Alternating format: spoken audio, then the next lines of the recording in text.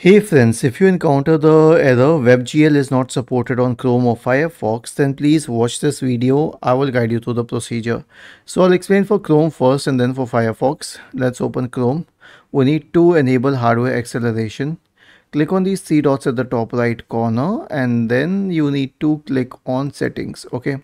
After clicking on settings, you will have to go to the system tab on the list on the left hand side.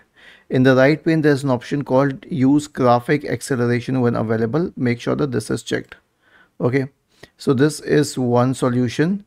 And the second one for Firefox is click on these three dots here, select settings, search for hardware.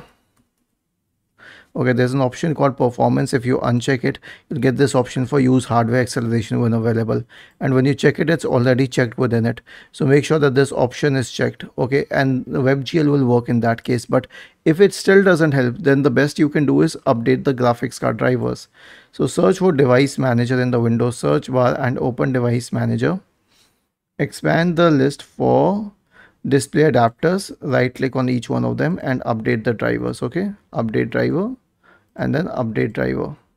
Was this helpful? If yes, then please subscribe to the channel, and if not, then let us know in the comment section of the video on how we could help you further. Thank you for watching this video and have a nice day.